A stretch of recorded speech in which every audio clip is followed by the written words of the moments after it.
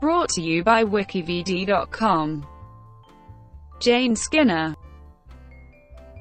Jane Skinner is a former daytime news anchor who worked for Fox News Channel, co-hosting Happening Now with Jon Scott from 11 a.m. to 1 p.m. ET. On June 24, 2010, she announced on air her retirement from her daytime news anchor position at the end of her usual Happening Now segments, citing a desire to spend more time with her family. Early life. Jane Skinner was raised in Lake Forest, Illinois and graduated from Lake Forest High School in 1985. Skinner received her bachelor's and master's degrees from Northwestern University. Career. Skinner began her career as a political correspondent for KBJR in Duluth, Minnesota. She joined Fox News as a general reporter from WNBC-TV in New York City.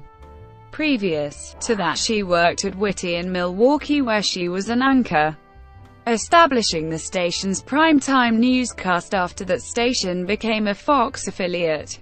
She has also been a general assignment reporter for KMOV in St. Louis and WCSH in Portland, Maine. Before appearing on Happening Now, Skinner hosted the 2 p.m. ET edition of Fox News Live, and hosted a segment on Studio B called Skinnerville.